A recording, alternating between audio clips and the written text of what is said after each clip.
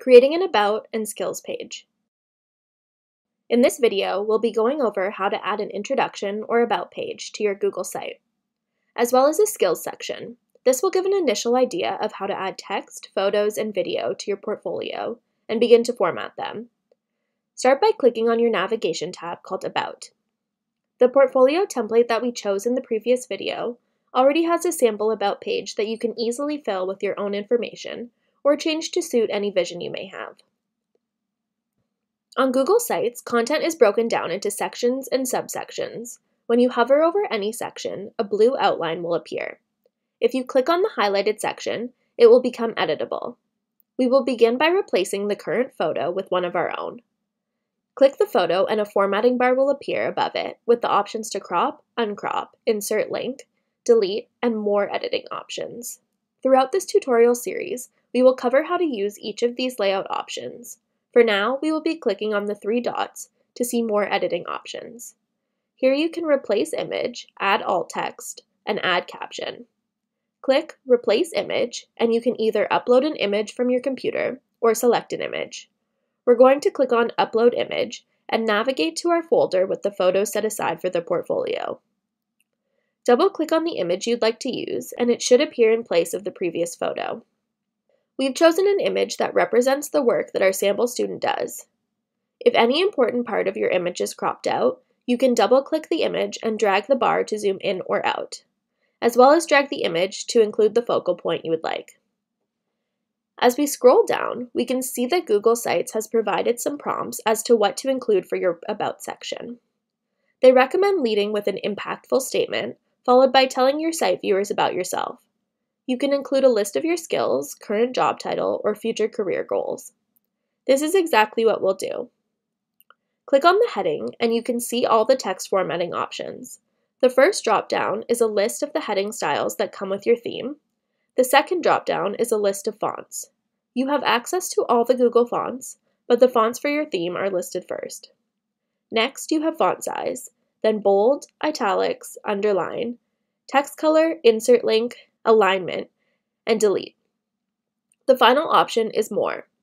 This option includes line and paragraph spacing, increase and decrease indent, strike through, and clear formatting.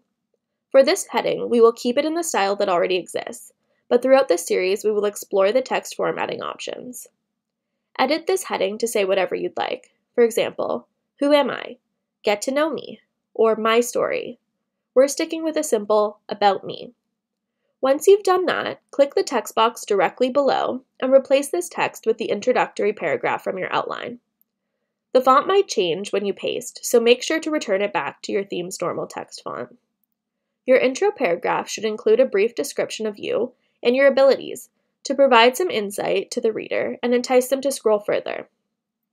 It is nice to have a pitch video at the beginning of your portfolio so you can market yourself in your own words and give an impression of who you are, even when you're not available in person.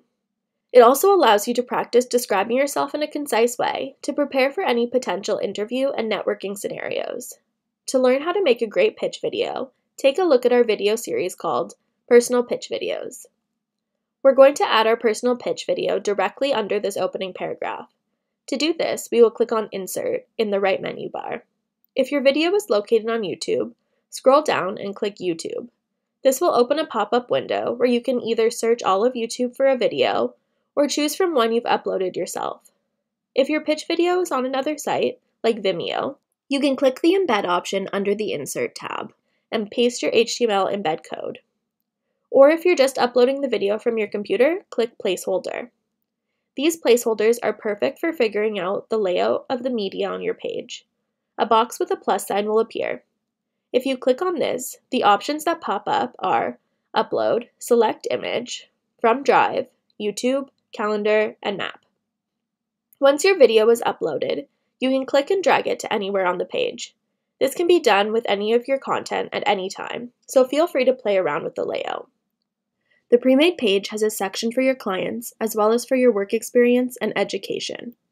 Feel free to list some of your clients here, but we will have a separate page for testimonials. We will also have a separate page for education and experience, and instead we will replace it here with your skills section. To get rid of them, you can click on these sections and then click the garbage can icon. Next, click Text Box in the Insert menu, then change the style to Title. We're centering the text and calling the section Skills. We will then create our Skills section using collapsible groups. These are essentially text boxes that site viewers can click to expand. Collapsible text boxes can help condense large blocks of text, like lists or FAQ. This allows site viewers to quickly navigate to the most relevant information. In the Insert menu, click Collapsible Groups. A blank group will appear on your page. We will title this first group Industry Skills and center align the text. Then click on the text box directly below, click Bulleted List in the formatting bar, and paste the information from your outline. Make sure that your font is changed if necessary to match your theme. Repeat this process with Soft Skills. At any time, you can choose to permanently expand these collapsible groups by toggling off the switch that appears when the group is clicked on. At this point, your page content is complete, and you are free to play around with the layout to find something you are happy with. For example, I'd like my skill sections to be side by side. To do this, we will continue to explore the drag and drop features in Google Sites. Right now, these headings take up the entire width of the page. To fit them side by side, we will need to resize them. To do this, click on your text box and drag the blue dots that appear on either side until it reaches your desired size. In this case, we'll shrink them by about half.